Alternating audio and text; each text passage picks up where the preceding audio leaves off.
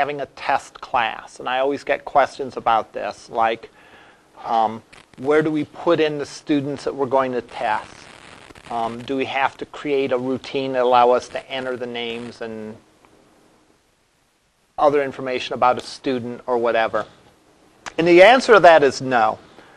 Because remember that eventually the components that we create, our Java classes, are going to be connected to a GUI. All right? We're not at that point yet, because GUIs in Java are a little bit involved. All right? So we're not writing GUIs right off the bat. All right? We're writing the business logic classes. So in the example I gave last time, we wrote a class, assuming that we're doing a application for a pizza place. You have to do a student class to calculate tuition and so on. Eventually, yeah, that would be connected to a GUI somehow. All right. Whereas you would enter in the information, I want to order a pizza, I want it to be large, thin crust with pepperoni. I want another pizza that's small, thick crust, no pepperoni, and so on. Well, you'd actually enter that in. That comes later on in the semester. What comes on now is we're creating those components, but we have to test those components. We have to test them to make sure that they work. So what we've done in the case of the pizza example is we've actually created a unit test, which is not complete, by the way.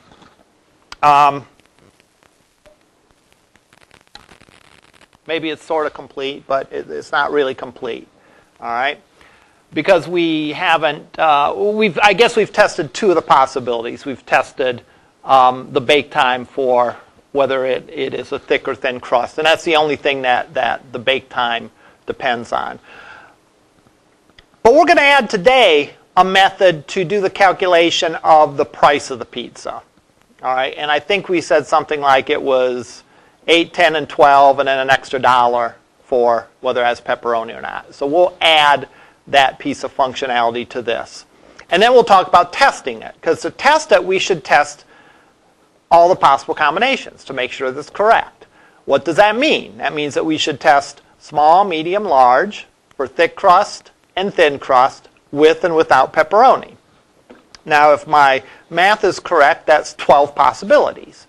So we're going to hard code 12 pizzas. Now, that might seem like a lot of work, but keep in mind that if we go back and change this, we want to make sure that our code still works. So we'll run this test class again. Now, you can get clever and create arrays and loop through them if you want to. All right? But the brute force method is fine, too. Keep in mind that this test class that we're writing is kind of throwaway code. It's not going to be part of the final application. All right? But it's essential to make sure that the business logic classes that we have work. So we're doing, in effect, unit testing. Later on, when we connect this to a GUI and connect this with the other classes in our application, we'll be doing system testing, where we'll test everything and make sure everything works all together. So to answer your question, whoever asked it, and I think maybe a couple people asked it, you don't have to write code to accept the student's name and accept the number of credit hours and accept their residency. You can simply hard code a couple of students, like I've done here. All right? Except I hard coded a couple of pizzas. All right? And then you can go in and run through the tests and make sure you get proper answers for each one of the scenarios. All right. Let's go in and let's add the calculation of the cost of the pizza to our pizza class, just for additional practice. So, it's going to be a public method because we want other classes to be able to use it. It's going to be double. Let's say calculate cost.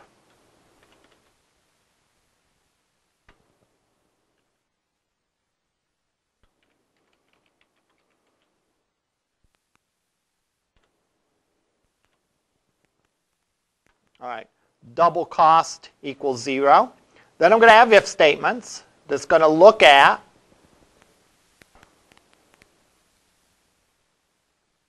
kind of pizza it is. I was using SM and L. So if the pizza equals small, should be size, not crust.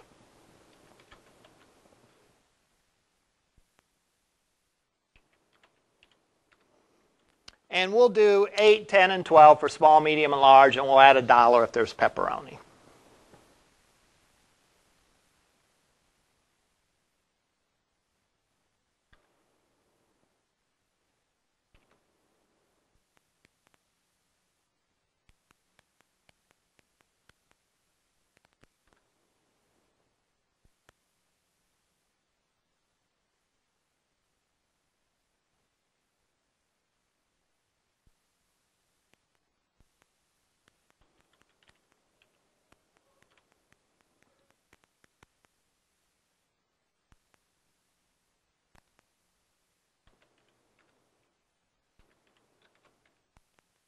We add 1 to the cost, and then when we're done, we return the cost.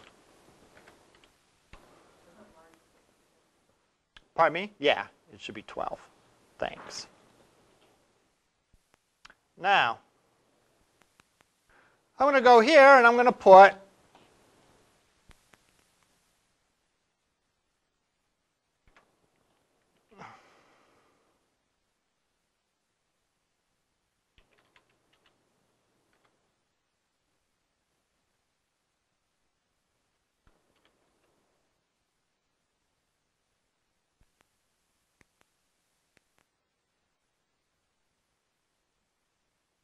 and the name of the method, which is calculate cost. This should largely be review for you, and I can take any questions that you have for that. So now we're going to test the 2 methods for this. Because remember, we said for our application, these were the things that we were interested in a pizza being able to do. We want a pizza to be able to tell us how long it's going to take for it to bake. We want a pizza to be able to tell us how much it's going to cost. All right? So, notice that by virtue of me making a pizza class, I have available any of the methods that exist for that pizza class. So last week I was asking what the bake time is. This week, since I added the calculate cost, I can ask for a pizza, gee, what is the cost for that pizza? And it'll tell me. All right? Let's review what I'm doing here. And again, I have a couple of hard-coded pizzas here. I have a pizza. I set the size to L. I set the crust to thin. I set has pepperoni to false. I create a second pizza. We're going to spend a good part of the second half of class talking about this statement in detail. All right? We create a new pizza. We set the size of that pizza. Remember, all we've done is we've said we add a pizza. We haven't specified any of the characteristics of that pizza. That's what we do with the set statements. Remember from last time, we make our variables, our attributes, private. So that no one except no other classes outside of the class itself can access those variables. Now you might think, well, what's the good of that?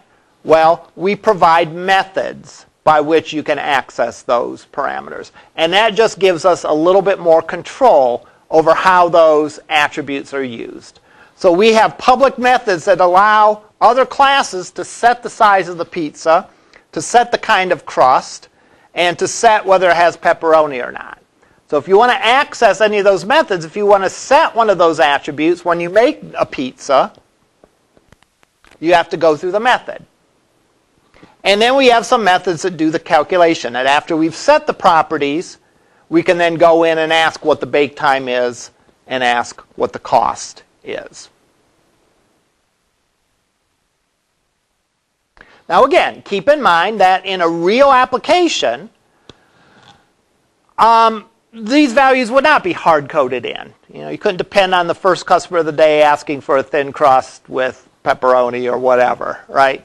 You would be accepting those values from a GUI, and the values from the GUI would be extracted and put into the object, and then when you press the button, it would call the appropriate methods and display what the bake time is and display what the cost of the pizza is. All right. So let's save this and compile and run it. Are there any questions right now? All right. Let's go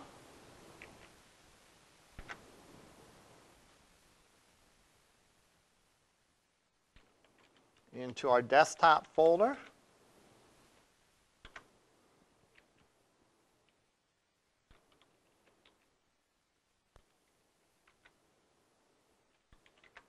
Here's all my stuff.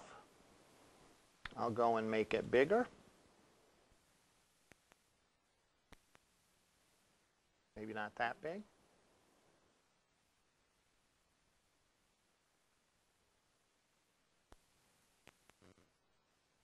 All right. Still kind of big.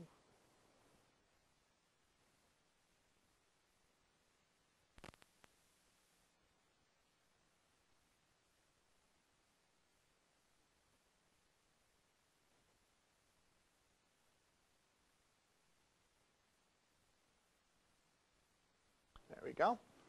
And I can compile it by typing in javac and unit test.java.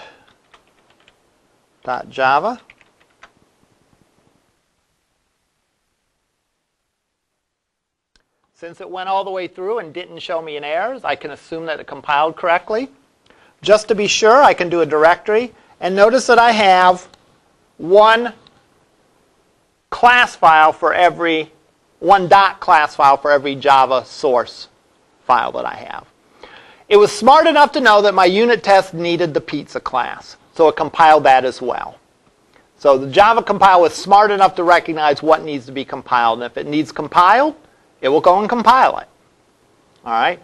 In fact, if you were to change, for example, the class, the unit test class, and not change the pizza class, it would see that it hasn't been changed since it was last compiled, and it wouldn't compile it. I'm pretty sure that's how that would work. So it's smart enough to know when it needs compiled and when it doesn't. So now I can run it.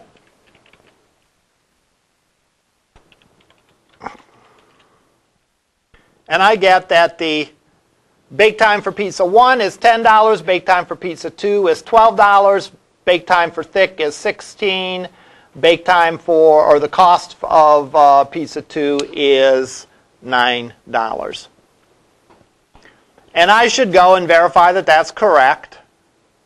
All right. Small was 8 with pepperoni. Yeah, it was 9.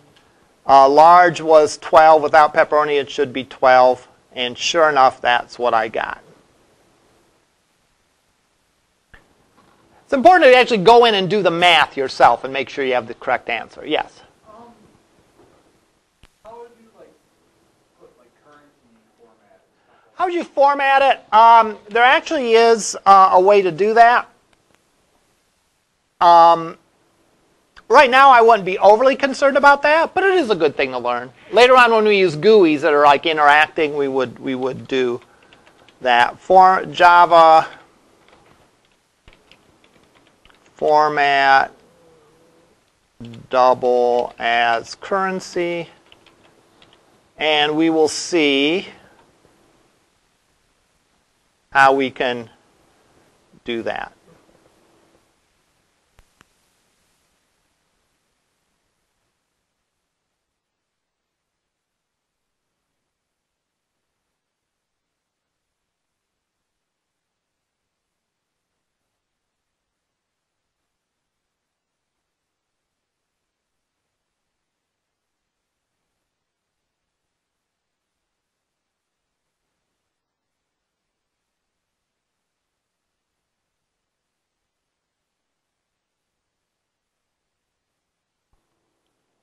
So there are ways to do that, to format it.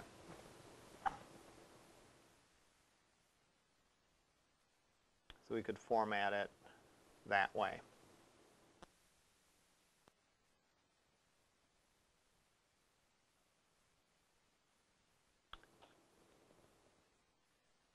That's not really, how do I want to say it? It's more complicated than you might think it would be. And I don't really want to talk about it. That'll be something we'll talk about later on when we get into GUIs, when we are worried about the output looking nice. All right? Okay, now how many test cases should we have in here? Strictly speaking, if we're going to do this, and we're going to do this right, what I should do is I should have a small, thick, with pepperoni, a small, thick, with no pepperoni, a small,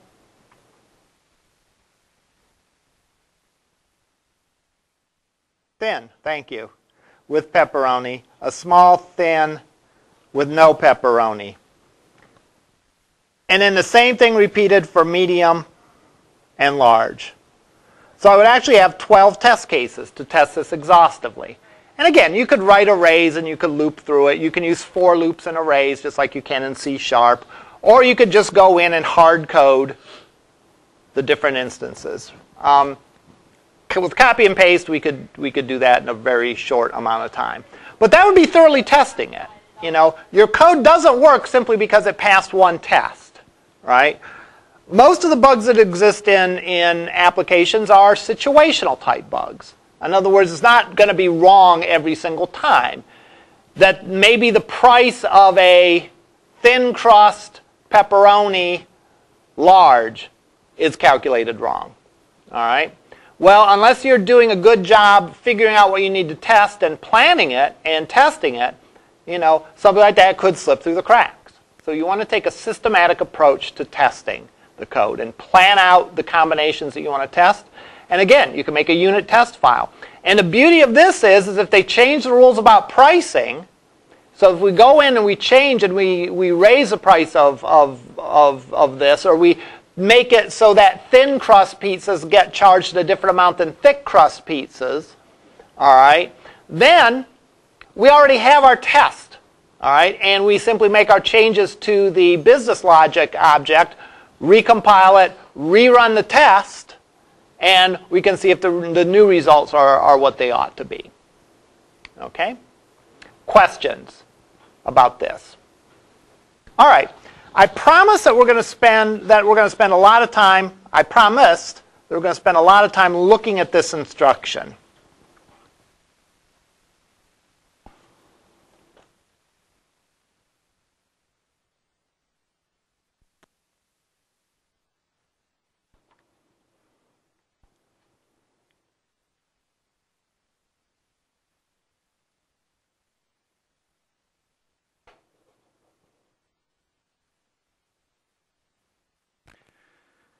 And I say that because when I was first coding Java, I used instructions like this all the time, but I didn't really know what they meant. I just knew that that's how you make an object. All right? I want to make sure we really understand what's going on here. Because if you don't really understand what's going on here, then a lot of the things that happen in Java are going to be confusing to you. And the only way that I can talk about this is to take a step back and talk about the difference between primitives and object or object references. There are two kinds of variables, primitives and object references. Now, as the name implies, primitives are the simple kinds of variables. The only thing that primitives have are a value.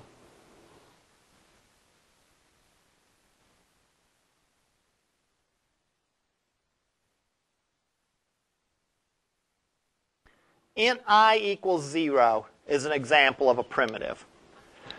If everyone follows the naming convention right, you can tell primitives by the fact that their data type is lowercase. So int is a primitive. Double is a primitive. Boolean is a primitive. And so on down the line. Those are all lower cases. Whereas the object references, provided people follow the naming convention, ought to be capitalized. Well, what does it mean when we talk about a primitive? The only thing a primitive has is a value. That's it. All right? So let's write a little snippet of code and let's play computer. All right? Back in the old days when we used punch cards, playing computer was something that you had to do to make sure your code worked. Because with punch cards, you put in the cards, ran it, and then maybe 2 hours from now or maybe tomorrow you got your results. So you want to be pretty sure that it worked before you wasted a day by running it. So let's say we have a little snippet of Java code that looks like this.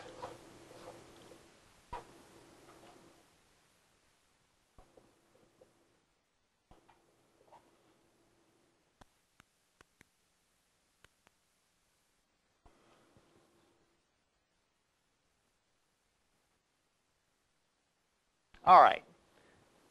Int I equals 0, int j equals 0, I equals j, j equals 20. Let's analyze how that would work.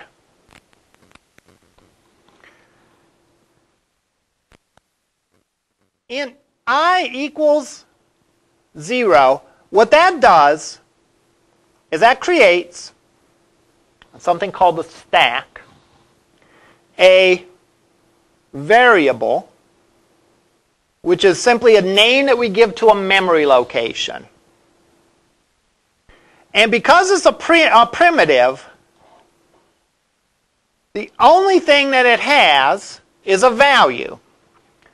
So if I create an integer, an int called I, and say I equals 0, what I am doing is I'm putting the value 0 in the memory location named I. So int I creates a memory location named I that I'm going to put integers in. I equals 0 goes and puts that value of 0 in that memory location. That's all there is to a primitive. It's the name of the variable and a value. So I come on to the next statement and I say int j equals 10. Well, this part of the statement creates a variable called j that has a little memory associated with it, a certain number of bytes, and I put the value 10 in those. So now if I was able to zoom in and look in memory, I'd have two variables. One named I that equals 0, and one named j that has a value of 10. I equals j, what do you suppose that statement does? Pardon me? No?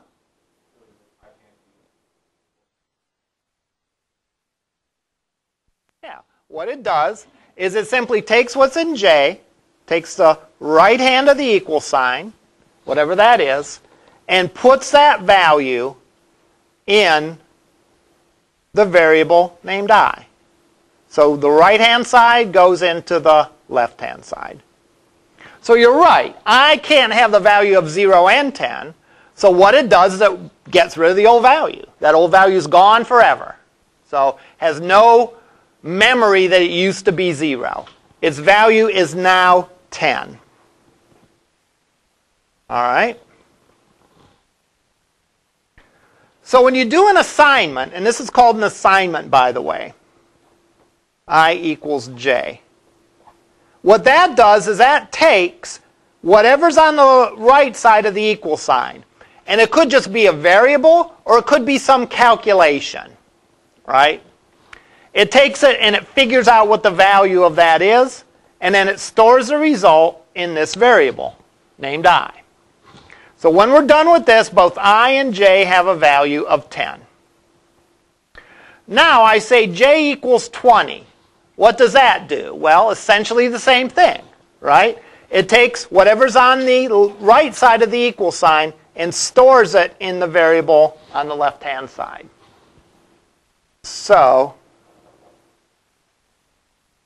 after these statements are done, I would have a value of 10 and j would have a value of 20.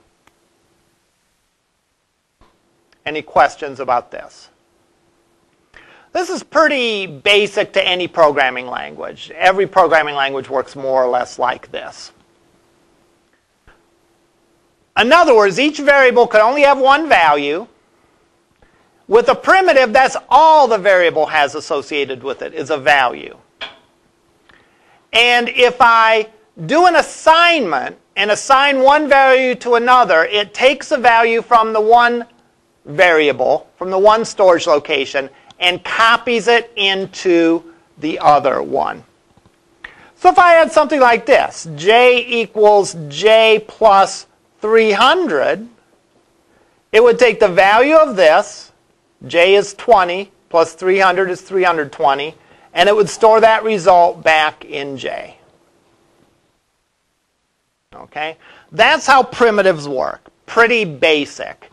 Each of the variables is simply a memory location where you put a value in. That value can only be one thing at a time. If you put in a new value, you get rid of the old value.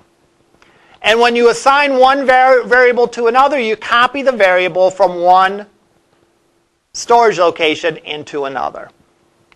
Now let's compare that to how an object reference works. Okay? Because they work different.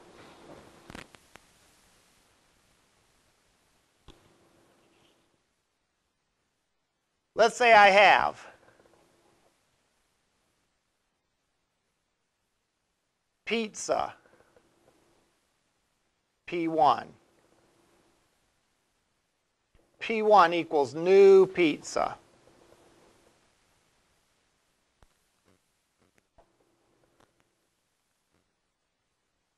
Pizza P2,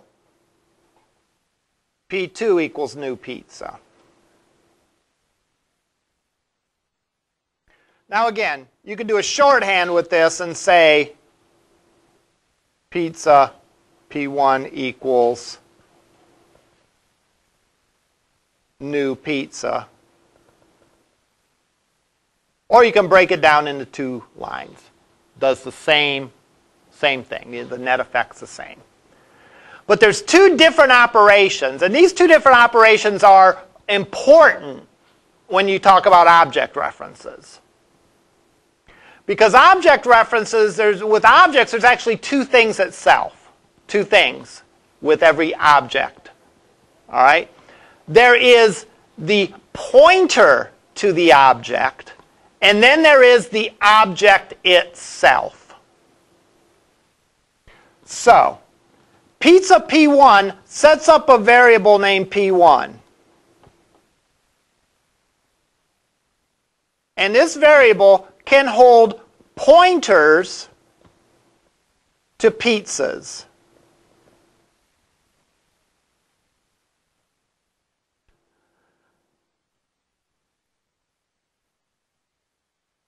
Pointers to pizzas. Like maybe a bin number that the pizza's in. You know, hey, the order for Zellers, that's in bin number 23. You know, if you think of an actual pizza shop. So if I say pizza P1, I'm going to set up a memory location. There's no value in it initially, but it's not going to hold the actual pizza object. It's going to hold a pointer to it. This is what actually creates a pizza object. New pizza.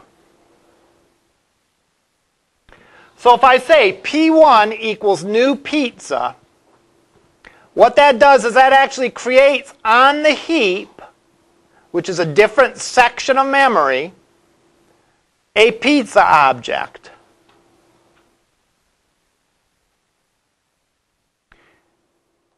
And the memory location of that pizza object, the address in memory where that pizza object lives, gets stored in the object reference.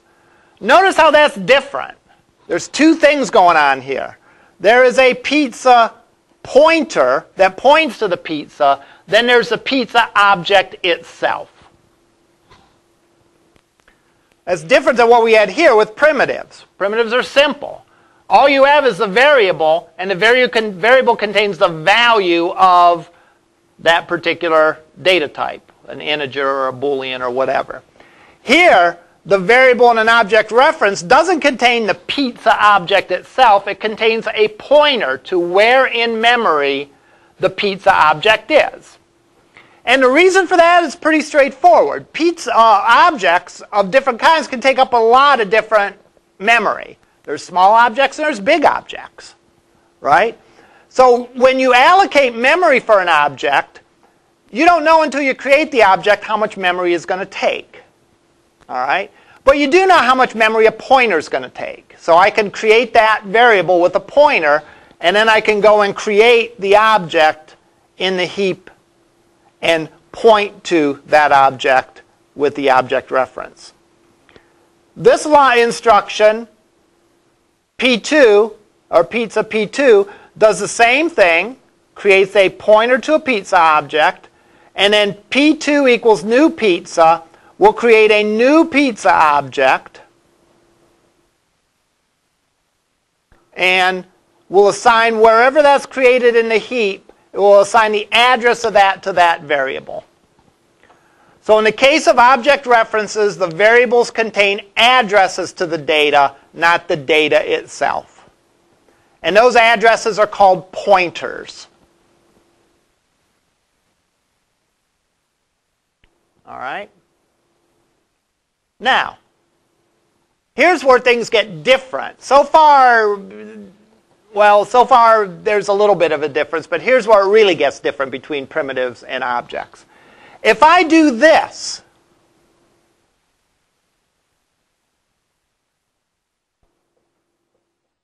what do you suppose happens? P2 equals P1.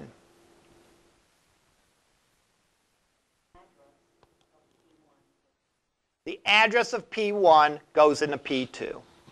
So it will copy over this address.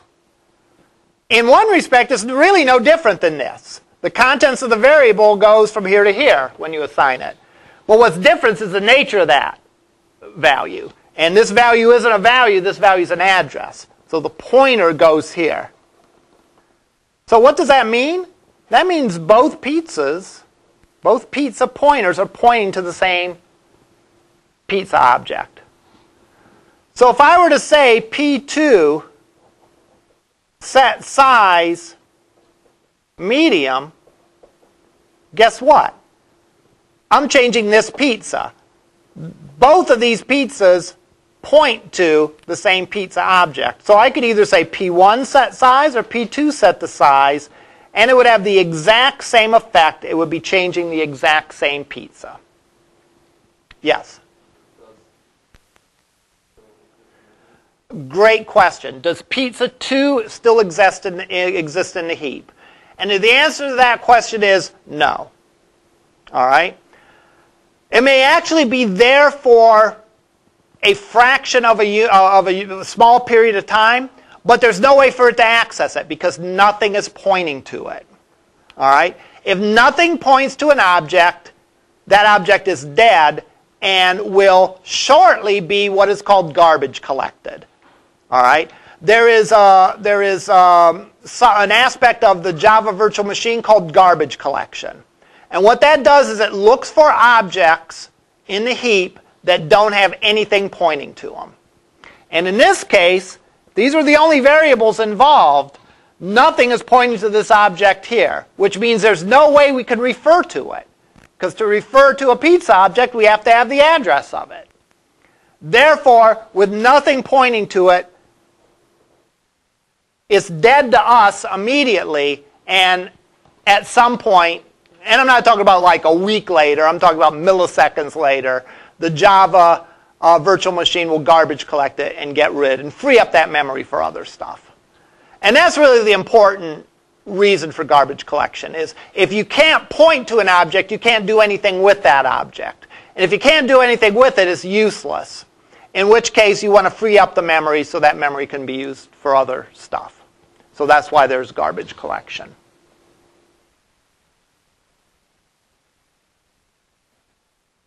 We'll go over this over and over again. We'll go over this next time, probably, and probably the time after that, because it has important implications.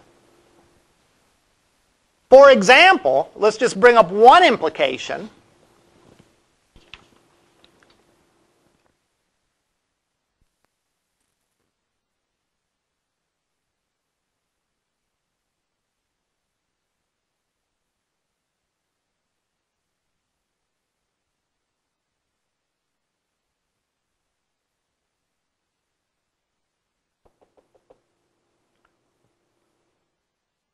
If I say if I equals j, and they're primitives, they're integers, what does that mean?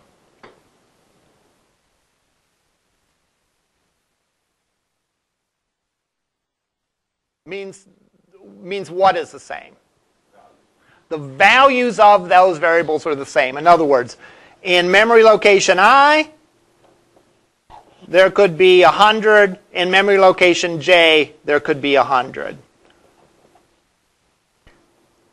What's the statement if P1 equals P2 mean?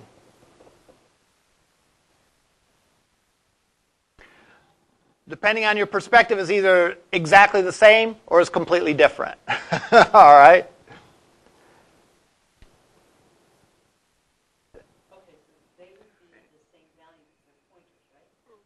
Right. That's what it's asking. It's asking, do these two objects point to the exact same object?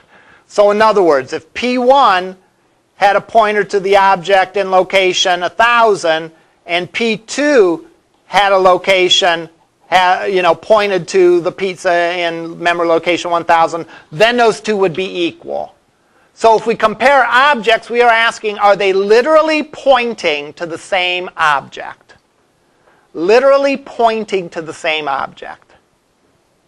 So if I made two different pizza objects, and I made both of them thin crust, pepperoni, large, if I asked if they were equal, unless they pointed to the same pizza object, it would tell me that they're not equal. Doesn't matter that all their parameters match. What matters is, are they literally pointing to the same pizza? All right? That's why you have to be very careful when you compare objects. That's why, if you notice in this example,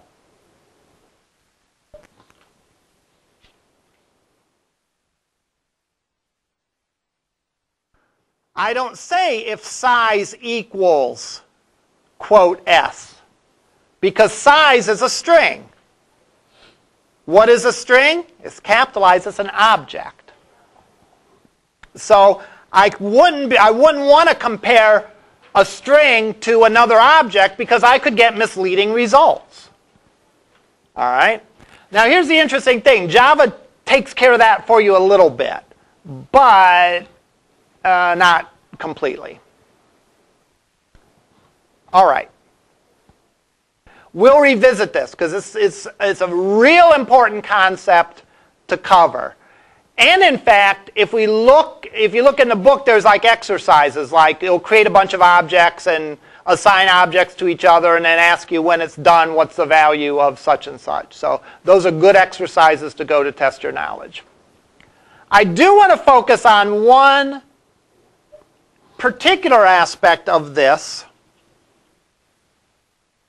and that is this statement here.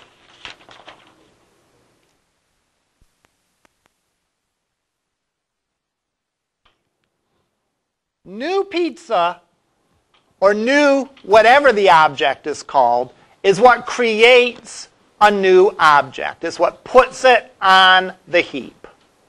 All right? And then we're assigning that object to be pointed to by P2 in this case. That is a special method, believe it or not. That is called a constructor. All right? A constructor is, just as the name implies, it constructs an object. It makes an object for you. Now, we look at the pizza class.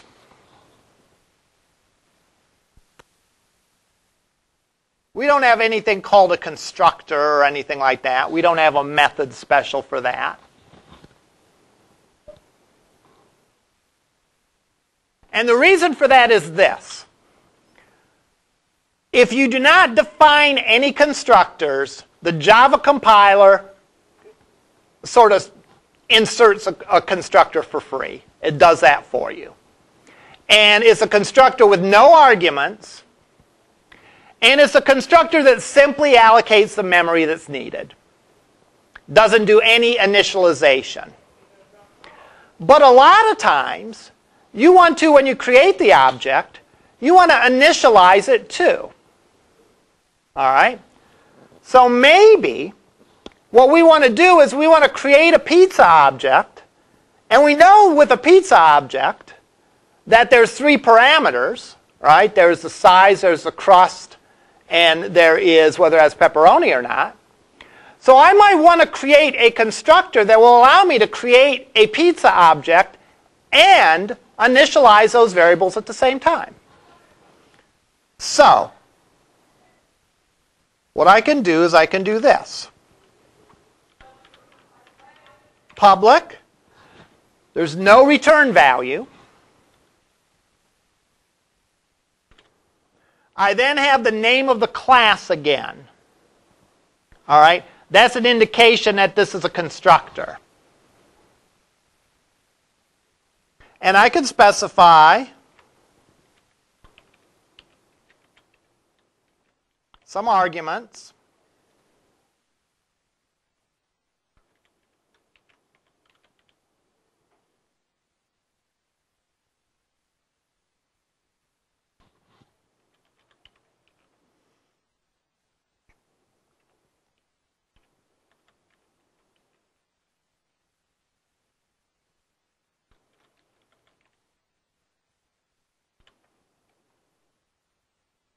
And I can then initialize those variables as part of the constructor.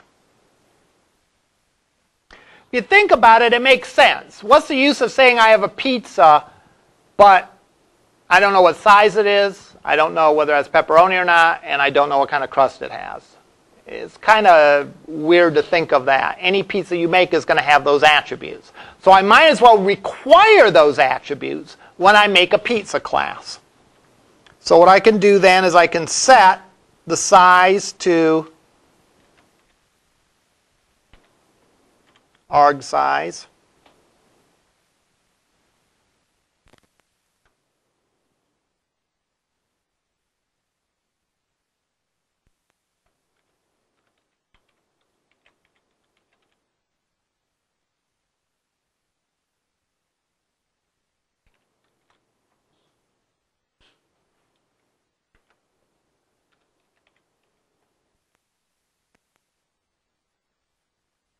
And now when I create a pizza, I can create it and I can give those parameters.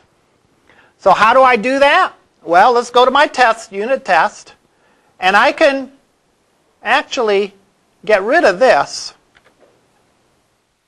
And I can say L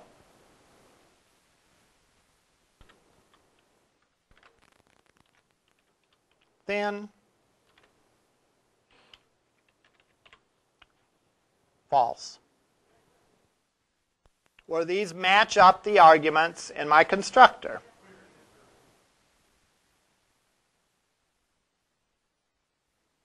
I'm going to comment out these lines of code. We'll come back to them in a minute here. So I'm going to comment out the second pizza for now. So I can, in one instruction, I can create my pizza pointer with pizza equals p. I can construct a new pizza object, put it on the heap, and I can initialize the 3 properties by saying L, thin, and false. Those will get plugged into the constructor, and we're all set. So let's go and compile this, save everything.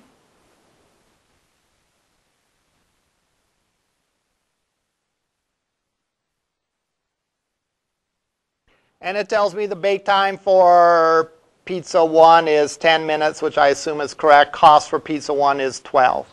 So that's correct. All right. Let's uncomment this out. Let's uncomment out the second pizza.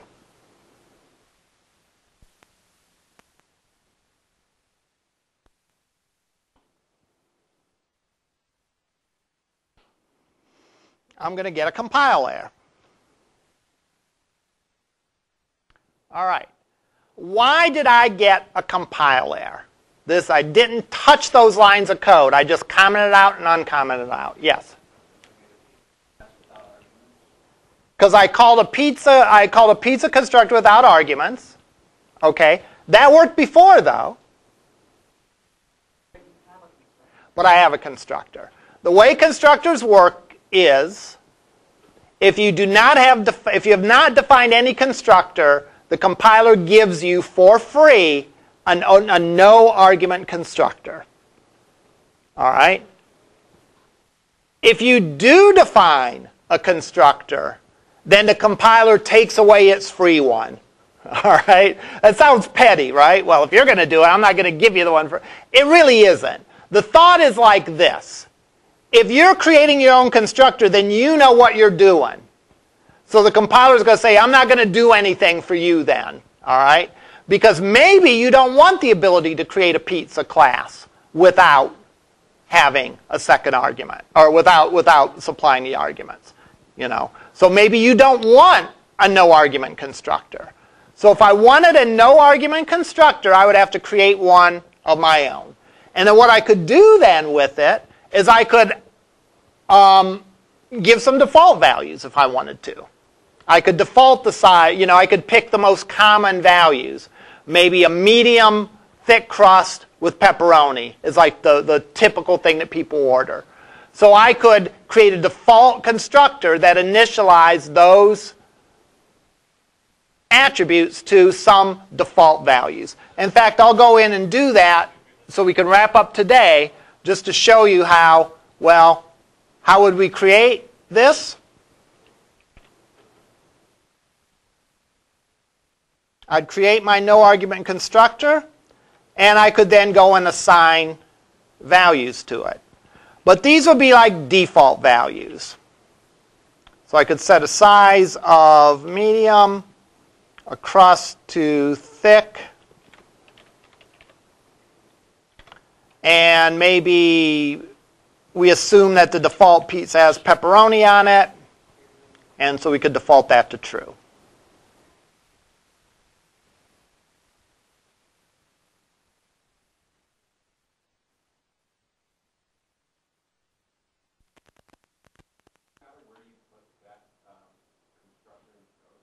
No.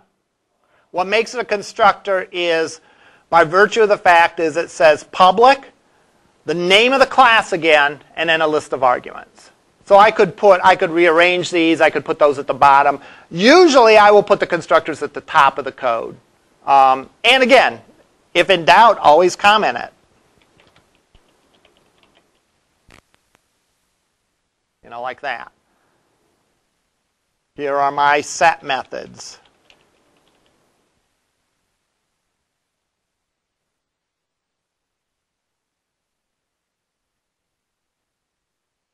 So now we should be back in business.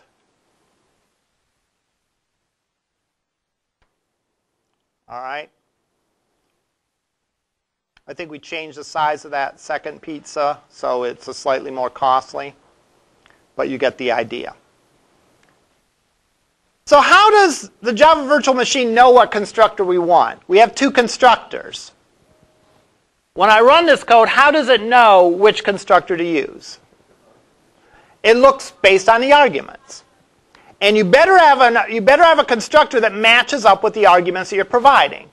So for example, in line 4, I'm passing a string, and a Boolean. I better have a constructor that accepts a string, and a Boolean, which I do. In this case, I'm passing no arguments. So I better have a constructor that accepts no arguments. And I do. How many constructors can you have? Yeah, not really limited. All right. What is the restriction on constructors, though, as far as their arguments?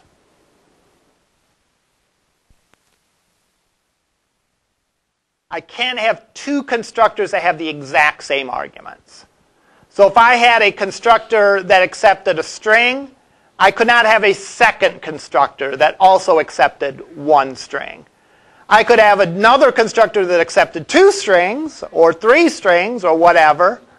Or like in this case, I could not have a second constructor that had 0 arguments. I could not have a second constructor that accepted a string, and a Boolean.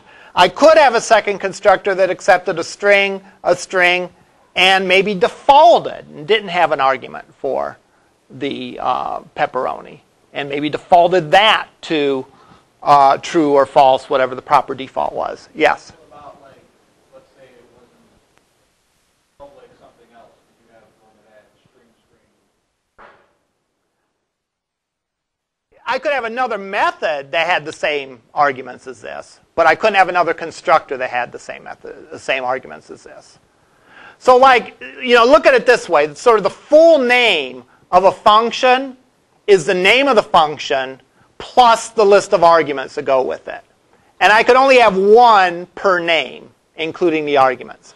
This is known as function overloading or constructor overloading. So I can have multiple constructors, but they all have to have different arguments. I could have 2 calculate cost methods, each that had different arguments. All right, like maybe there's a different cost for delivery. So I could have one that defaulted whether it's delivery or not, and another that I passed in an argument whether it was delivered or not. And I could calculate the cost a different way if it was delivery. So for any given method or constructor, I can only have one per combination of arguments. And again, in this case, I have string, Boolean. I actually could have another constructor that was Boolean, string. So everything about it matters, the order and all that.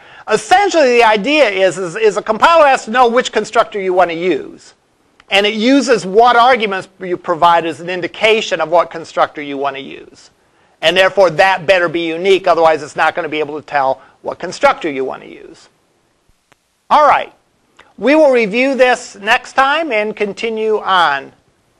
Are there any questions right now? Yes? I guess mine is the full constructor concept. When you compile the code for like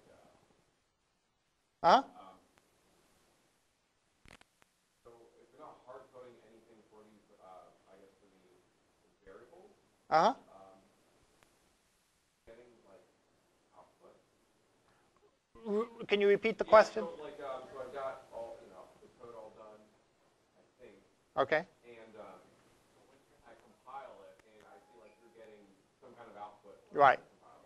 I'm not getting anything. Okay. Well, remember, what you have to have, what it sounds to me like you have, the situation you described where you're not getting any output, is you don't have a unit test, maybe, class, that actually creates the object, sets the different attributes of it, and then calls the method asking for the results. Yeah, when we go up in the lab, we can look at it. But yeah, remember that in the class itself, we're not hard coding anything. We're doing everything based on parameters and arguments and all that. In our test code, that's where we're actually creating and actually setting the specific values. Again, eventually this will become a GUI, but for now it's our test class. But yeah, we can look at it up in lab. Yes? How does the test know where the feature class is? Is that just by folder? By default, it's in the same. Because I haven't specified a package name, it's called in Java. Because I haven't specified a package name, the assumption is that it's in the same folder. All right, so that's why for now, keep everything in one folder. Don't use any package names. And if you compile it, it will see it in the same folder, and it will call it that way. Yeah. Other questions? Good question about the path for it. And later on, when we get into like larger applications, you'll want to separate things out. You won't want to have all of your code in one place. You'll create packages for stuff that goes together. And then you'll have to identify, like, well, by pizza class, I mean the pizza class that lives in this package or that package. All right. We'll see you up in lab.